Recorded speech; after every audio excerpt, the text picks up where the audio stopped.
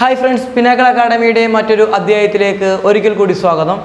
നമ്മൾ ഇന്ന് ഡിസ്കസ് ചെയ്യാൻ പോകുന്ന ടോപ്പിക് എന്ന് പറയുന്നത് നമ്മളുടെ 11ാമത്തെ ചാപ്റ്റർ ആയ dual nature of radiation and matter എന്ന് പറയുന്ന ചാപ്റ്റർ ആണ്. ഈ ചാപ്റ്റർ എന്ന് പറയുന്നത് വളരെ സിമ്പിൾ ആണ്, ഒന്നും പഠിക്കാനൊന്നുമില്ല. കാരണം ഫോക്കസ് പോയിന്റിൽ തന്നെ എന്താണ് വളരെ ചെറിയ കുറച്ച് ടോപ്പിക്ക് മാത്രമേ എന്ത് ചെയ്തിട്ടുള്ളൂ അവർ കൊടുത്തിട്ടുള്ളൂ. അപ്പോൾ ഈ ചാപ്റ്റർ എന്ന് പറയുന്നത് കൊണ്ട് എന്താണ് ഈ ചാപ്റ്റർ കൊണ്ട് അർത്ഥമാക്കുന്നത്? നമ്മളൊരു ചാപ്റ്റർ പഠിക്കുമ്പോൾ ആ ചാപ്റ്റർ കൊണ്ട് മീനിങ് ചെയ്യുന്നത് എന്താണെന്ന് ചെയ്യണം, അറിഞ്ഞിരിക്കണം. അതിനൊന്നുമില്ല, ആ ചാപ്റ്ററിൻ്റെ ഹെഡിങ് മാത്രം എന്ത് ചെയ്യാൽ മതി, ഒന്ന് വായിച്ചു നോക്കിയാൽ ആ ചാപ്റ്റർ കൊണ്ട് എന്താണ് അർത്ഥമാക്കുന്നത് കിട്ടും. ഇവിടെ നോക്കിയേ, ഡ്യുവൽ നേച്ചർ. ഡ്യുവൽ നേച്ചർ എന്ന് വെച്ചാൽ രണ്ട് നേച്ചർ. രണ്ട് നേച്ചർ എന്ന് വെച്ചാൽ എന്താണ്, വസ്തുക്കൾക്ക് അല്ലെങ്കിൽ ഒരു നമ്മുടെ റേഡിയേഷനും അതുപോലെ തന്നെ മാറ്ററും. ഈ റേഡിയേഷനും മാറ്ററിനും എത്ര നേച്ചറുണ്ട്? രണ്ട് നേച്ചറുണ്ട്. നമുക്കറിയാം വേവ് നേച്ചറും പാർട്ടിക്കിൾ നേച്ചറും. ഒരു റേഡിയേഷൻ എടുത്തു കഴിഞ്ഞാൽ ആ റേഡിയേഷന് വേവ് നേച്ചറും ഉണ്ട്, പാർട്ടിക്കിൾ നേച്ചറും ഉണ്ട്. ഒരു മാറ്റർ എടുത്തു കഴിഞ്ഞാൽ ആ മാറ്ററിനും എന്തുണ്ട്? ഡ്യുവൽ നേച്ചറുണ്ട്. അതായത് അത് വേവ് നേച്ചറും കാണിക്കും, പാർട്ടിക്കിൾ നേച്ചറും കാണിക്കും. നമുക്ക് ഓൾറെഡി അറിയാം റേഡിയേഷൻ എന്ന് വെച്ചാൽ ഒരു വേവ് ആണല്ലേ. ആ വേവ് എന്ത് നേച്ചറും കാണിക്കും എന്ന് പറയുന്നത് പാർട്ടിക്കിൾ നേച്ചറും കാണിക്കും. നമ്മുടെ ലൈറ്റ് എന്ന് പറയുന്നത് ഒരു ഇലക്ട്രോ മാഗ്നറ്റിക് വേവ് ആണ്. നമുക്ക് എല്ലാവർക്കും അറിയാം ലൈറ്റ് എന്ന് പറയുന്ന ഒരു ഇലക്ട്രോ മാഗ്നറ്റിക് എന്താണ്, വേവ് ആണ് അല്ലേ. അപ്പോൾ ഈ ലൈറ്റിൻ്റെ വേവ് ഒപ്റ്റിക്സ് എന്ന് പറയുന്ന ചാപ്റ്ററിനകത്ത് ലൈറ്റിൻ്റെ വേവ് നേച്ചറിനെ കുറിച്ചാണ് നമ്മൾ ഡിസ്കസ് ചെയ്യുന്നത്. ലൈറ്റിന് കൂടിക്കലരാനുള്ള കഴിവുണ്ട്, അതാണ് ഇൻ്റർഫറൻസ്. ലൈറ്റിന് ബെൻഡ് ചെയ്യാനുള്ള കഴിവുണ്ട്, അതാണ് എന്ത്, ഡിഫ്രാക്ഷൻ. ഓക്കെ, അതുപോലെ തന്നെ പോളറൈസേഷൻ വെച്ച് ലൈറ്റിൻ്റെ ട്രാൻസ്വേഴ്സ് വേവിൻ്റെ നേച്ചറാണ് നമ്മൾ എന്ത് ചെയ്തു, പ്രൂവ് ചെയ്തു. അപ്പോൾ ലൈറ്റിന് നമുക്കറിയാം, ലൈറ്റ് എന്ന് പറയുന്നത് ഇലക്ട്രോ മാഗ്നറ്റിക് വേവ് ആണ്. അതിന് എന്ത് നേച്ചറുണ്ട്? അതിന് ഓൾറെഡി അത് വേവ് തന്നെയാണത്. ഈ ചാപ്റ്ററിൽ നമ്മൾ ഡിസ്കസ് ചെയ്യുന്നത് ലൈറ്റിൻ്റെ പാർട്ടിക്കിൾ നേച്ചറിനെ കുറിച്ചാണ്. അതുപോലെ തന്നെ ഈ ചാപ്റ്ററിൽ നമ്മൾ ഡിസ്കസ് ചെയ്യുന്നുണ്ട് മാറ്റർ. ഓൾറെഡി നമുക്കറിയാം മാറ്റർ എന്ന് പറയുന്നത് പാർട്ടിക്കിൾ നേച്ചറാണ്. ഇപ്പം ഞാൻ ഒരു പാർട്ടിക്കിളാണ്, ഇലക്ട്രോൺ ഒരു പാർട്ടിക്കിളാണ്. ഓക്കെ, ആ മാറ്റർ അല്ലെ, ഇലക്ട്രോൺ എന്ന് പറയുന്നത് മാറ്റർ എന്താണ്, ഒരു പാർട്ടിക്കിൾ തന്നെയാണ്. അതിൽ ആർക്കും സംശയമൊന്നുമില്ല. പിന്നെന്താണ്, ഈ മാറ്റർ എന്ത് കാണിക്കും? വേവ് നേച്ചർ കാണിക്കും. നമുക്ക് ഫോക്കസ് പോയിന്റിൽ ആ സെക്ഷൻ പഠിക്കാനില്ല. നമുക്ക് ആവപ്പാട് പഠിക്കാനുള്ളത് നമ്മുടെ റേഡിയേഷൻ അല്ലെങ്കിൽ ലൈറ്റിൻ്റെ എന്താണ്, ഡ്യുവൽ നേച്ചറാണ്. അതായത് നമ്മുടെ ലൈറ്റ് എന്തിൻ്റെ സ്വഭാവം കാണിക്കും? പാർട്ടിക്കിൾ നേച്ചർ കാണിക്കും. ലൈറ്റ് എന്ത് സ്വഭാവം കാണിക്കും? Particle nature. ഈ പ്രപഞ്ചത്തിലുള്ള എല്ലാ മാറ്ററും പാർട്ടിക്കിൾ നേച്ചറും വേവ് നേച്ചറും കാണിക്കും. അതുപോലെ തന്നെ എല്ലാ റേഡിയേഷനും പാർട്ടിക്കിൾ നേച്ചറും കാണിക്കും, അതുപോലെ തന്നെ വേവ് നേച്ചറും കാണിക്കും. ഓക്കെ, അപ്പോൾ നമ്മൾ ഇന്ന് പഠിക്കാൻ പോകുന്നത് ഈ ഫോക്കസ് പോയിന്റിൽ മെയിനായിട്ട് 3 പോയിന്റ് മാത്രമാണ് അവർ തന്നിരിക്കുന്നത്. എന്താണ് ഫോട്ടോ ഇലക്ട്രിക് എഫക്റ്റ്? നമ്മൾ +1 കെമിസ്ട്രിയിൽ പഠിക്കുന്നതാണ് ഫോട്ടോ ഇലക്ട്രിക് എഫക്റ്റ് എന്താണെന്ന്. ഒരു സ്യൂട്ടബിൾ ഫ്രീക്വൻസിയിൽ ഒരു മെറ്റൽ സർഫസിലോട്ട് ഒരു ലൈറ്റ് വന്ന് ഇൻസിഡൻറ്റ് ചെയ്യാൻ നേരത്ത് ആ മെറ്റൽ സർഫസിൽ നിന്നും ഇലക്ട്രോൺ എന്ത് ചെയ്യും? ചാടി പുറത്തു പോകും. അതിനാണ് നമുക്കറിയാം ഫോട്ടോ ഇലക്ട്രിക് എഫക്റ്റ് എന്ന് പറയുന്നത്. പിന്നെ അടുത്ത എന്താണ്? Einstein photo electric equation, energy quantisation of എന്താണ്, radiation. ഐൻസ്റ്റീൻ്റെ photo electric equation very very very എന്താണ്, ഇമ്പോർട്ടൻ്റ് ആണ്. ഈ ചാപ്റ്ററിൽ ഏറ്റവും ഇമ്പോർട്ടൻ്റ് ആയിട്ടുള്ള ടോപ്പിക്കാണ് എന്ത്, ഐൻസ്റ്റീൻ ഫോട്ടോ ഇലക്ട്രിക് എന്ത് ഇക്വേഷൻ എന്ന് പറയുന്നത്. Okay, last one particle nature of എന്താണ്, ലൈറ്റ് ദ ഫോട്ടോൺ. ഈ ഫോട്ടോണിനെ കുറിച്ച് നമ്മൾ എന്ത് ചെയ്യും, ഡിസ്കസ് ചെയ്യും. ഓക്കെ, അപ്പോൾ നമുക്ക് നമ്മുടെ ചാപ്റ്ററിലോട്ട് കിടക്കാം. ഞാൻ എൻ്റെ ഒരു രീതിയിലാണ് നിങ്ങൾക്ക് ഈ ചാപ്റ്ററിൽ ഞാൻ എന്ത് ചെയ്യുന്നത്, നിങ്ങളെ പരിചയപ്പെടുത്തരുന്നത്. കാരണം ആ രീതിയിൽ നിങ്ങൾ പഠിച്ചു കഴിഞ്ഞാൽ നിങ്ങൾക്ക് വളരെ പെട്ടെന്ന് ഈ ചാപ്റ്റർ എന്ത് ചെയ്യാൻ പറ്റും, മനസ്സിലാക്കിയെടുക്കാൻ സാധിക്കും. അതുകൊണ്ട് തന്നെ ഞാൻ തൽക്കാലം ഫോക്കസ് പോയിന്റ് അവിടെ വെച്ചുകൊണ്ട് തന്നെ ഫോക്കസ് പോയിന്റിൽ എല്ലാ ടോപ്പിക്കും നമ്മൾ എന്ത് ചെയ്യുന്നുണ്ട്, കവർ ചെയ്യുന്നുണ്ട്. പക്ഷേ എൻ്റെ രീതിയിലേക്ക് നിങ്ങളെ കൊണ്ടുവരുത്താൻ പോകുന്നു.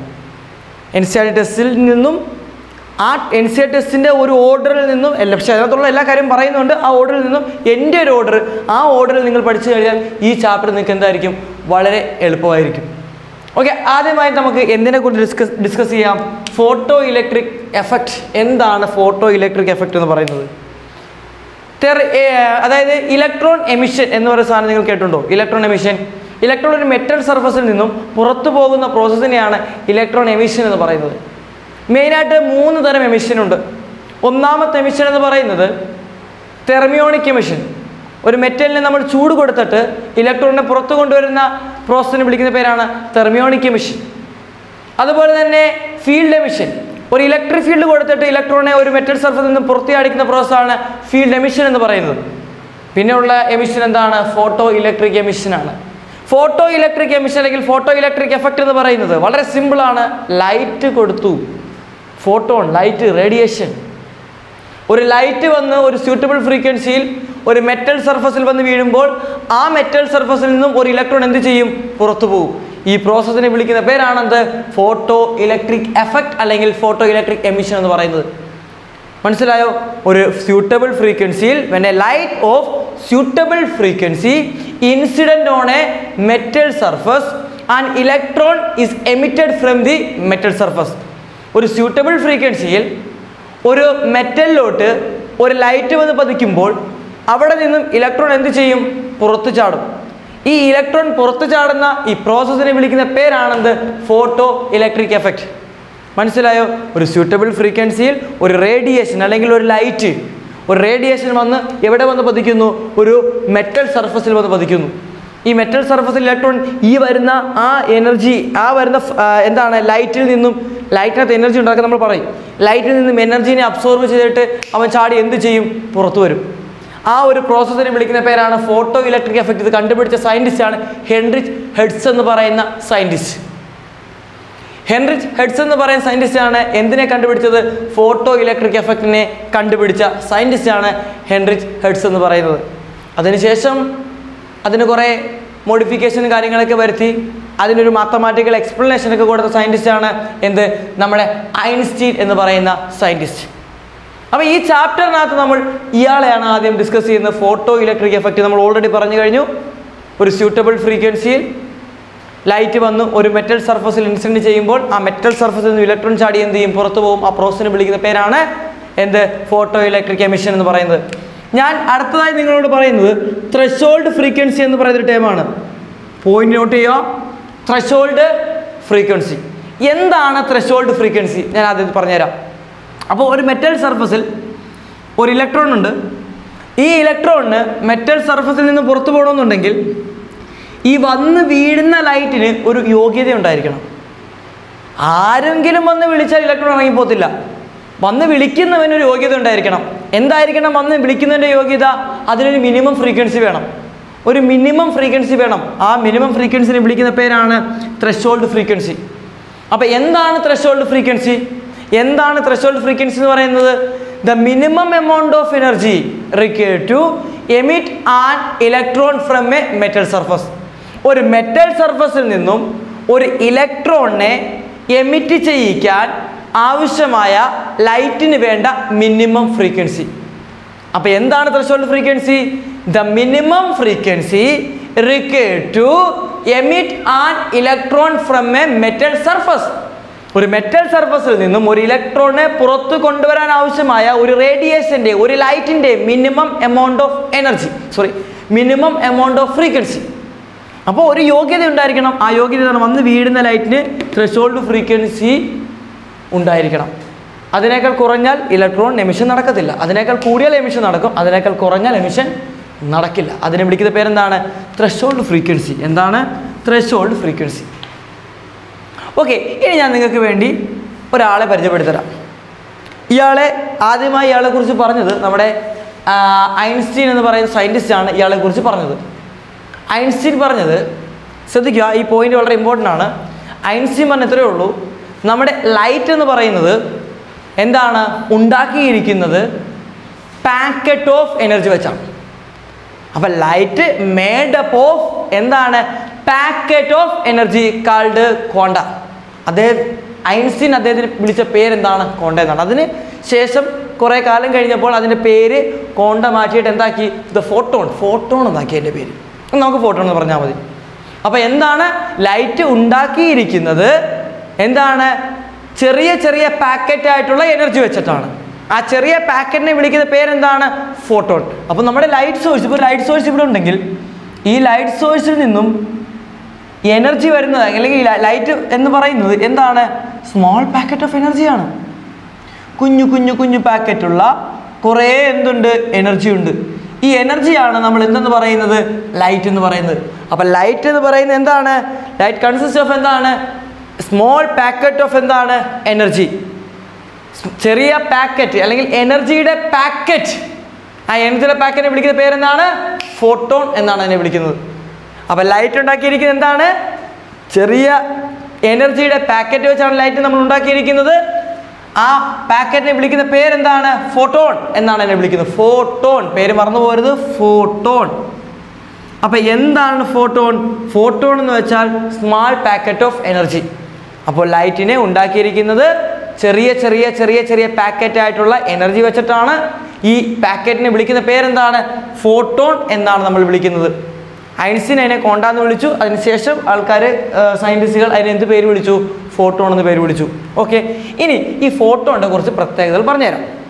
ഓക്കെ, അപ്പോൾ ഈ ഒരു പാക്കറ്റിനകത്തുള്ള എനർജി E ആണെങ്കിൽ, അപ്പോൾ ലൈറ്റ് ഉണ്ടാക്കിയിരിക്കുന്നത് സ്മാൾ പാക്കറ്റ് ഓഫ് എന്ത് വെച്ചിട്ടാണ്? എനർജി വെച്ചിട്ടാണ്. ഈ ഒരു പാക്കറ്റിലുള്ള എനർജി എന്ന് പറയുന്നത് E = മക്കളെ എന്താണെന്നറിയാവോ? hν ആണ്. അപ്പോൾ ഒരു പാക്കറ്റിൻ്റെ എനർജി എന്ന് പറയുന്നത് E = എന്താണ്? hν ആണ്. ഒരു പാക്കറ്റിൻ്റെ എന്തെന്ന് പറയുന്നത്? എനർജി എന്ന് പറയുന്നത് എന്താണ്? hν ആണ്. ഇനി കുറച്ച് കാര്യങ്ങൾ നിങ്ങൾക്ക് പറഞ്ഞുതരാം. അപ്പോൾ ഒരു ഫോട്ടോൺ എനർജി എന്താണ്?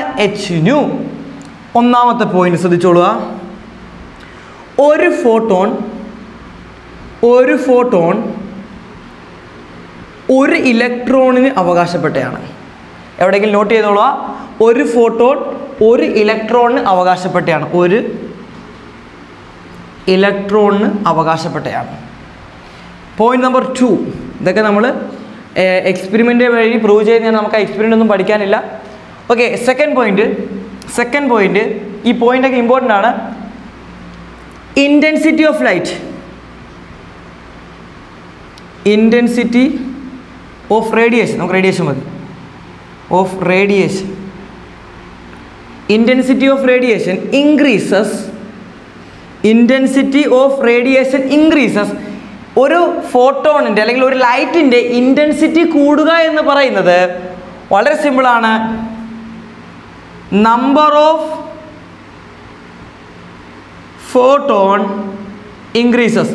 അപ്പോൾ ശ്രദ്ധിച്ചേ, ഒരു ലൈറ്റിൻ്റെ ഇൻറ്റൻസിറ്റി കൂടുക എന്ന് പറയുന്നത് അവിടെ എന്താ ഉദ്ദേശിക്കുന്നത്? ഫോട്ടോണിൻ്റെ എണ്ണം കൂടുക. ഉദാഹരണത്തിന് ഈ ഒരു ലൈറ്റ് സോഴ്സിൽ നിന്നും ഒരു സെക്കൻഡിൽ 10 ഫോട്ടോൺ വെച്ച് വരുന്നു, 10 പാക്കറ്റ് വരുന്നു.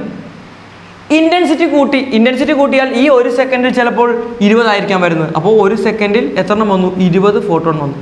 ഇതിൻ്റെ അർത്ഥം എന്താ? ഇൻറ്റൻസിറ്റി കൂടിയാൽ പാക്കറ്റിൻ്റെ എണ്ണം കൂടും. പാക്കറ്റിൻ്റെ എന്ത് കൂടും? എണ്ണം കൂടും. അപ്പോൾ നമുക്ക് പറയാം intensity of radiation is proportional to എന്താണ്? Number of photon. മൂന്നാമത്തെ പോയിന്റ്, ഈ 3 പോയിന്റിലാണ് ഈ ചാപ്റ്റർ നിലനിൽക്കുന്നത്. മൂന്നാമത്തെ പോയിന്റ് ഫ്രീക്വൻസി ആണ്. Frequency of radiation